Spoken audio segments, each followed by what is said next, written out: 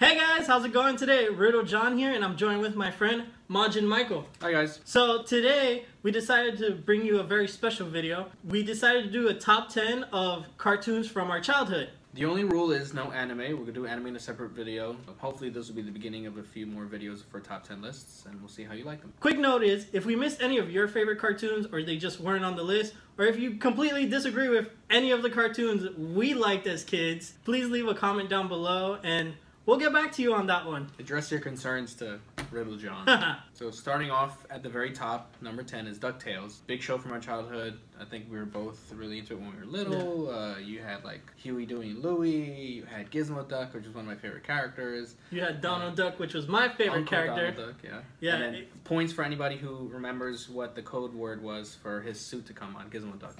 Alright, go ahead.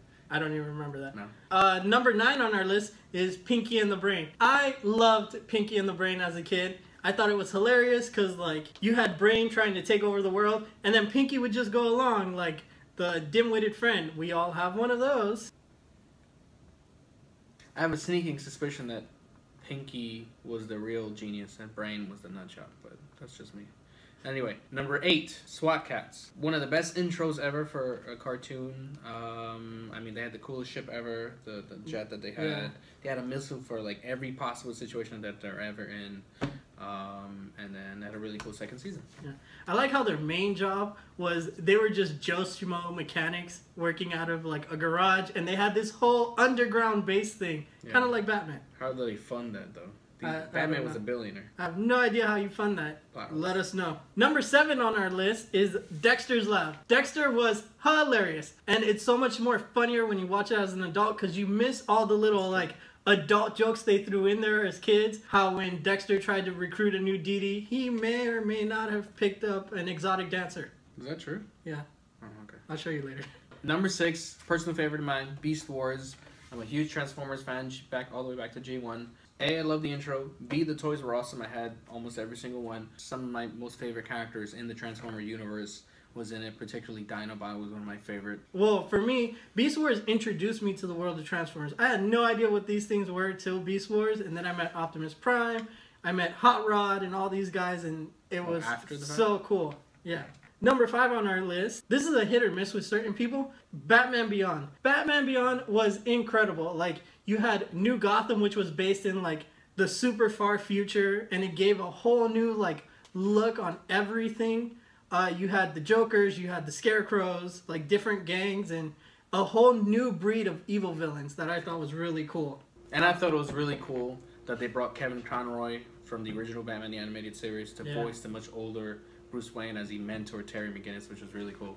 At number 4 is Thundercats, a classic from the 80s. Personal favorite of mine. I had the toys.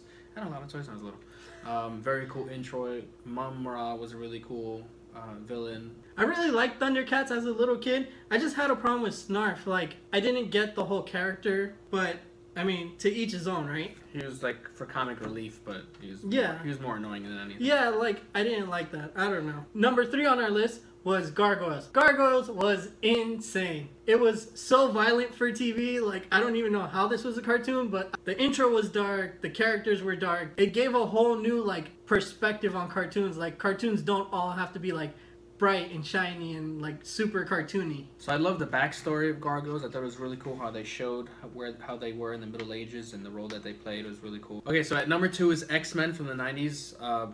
Definitely one of the best cartoons out of that decade. It's one of my favorite cartoons. It's one of the best intros. It's definitely the X-Men that I picture whenever I'm talking about X-Men, or the one I refer to at all times. I think a lot of people our generation, we still identify with the 90s cartoon, and definitely top 2.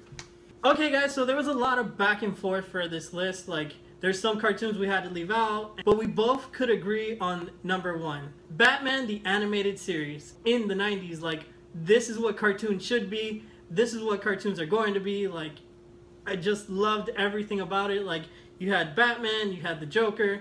Like, everything I know about the comics and stuff I learned from Batman. And also, a lot like with X-Men, it's the one that we always refer to when we look back at what we know about Batman. Had the best voice acting, Kevin Conroy again, Mark Hamill. Like, that's the definitive Batman, and that's the definitive Joker. Like, there is no other Joker but Mark Hamill. There's no other Batman but Kevin Conroy. That is Batman. That was our top 10. And again, if we missed any, please leave a comment down below letting us know. And if you agreed with our list, please leave a like and share this video around. I was Riddle John and my friend Majin Michael. We hope to see you guys in our next video. More lists to come. Bye. See you guys. So we're caught up in drama. Everybody's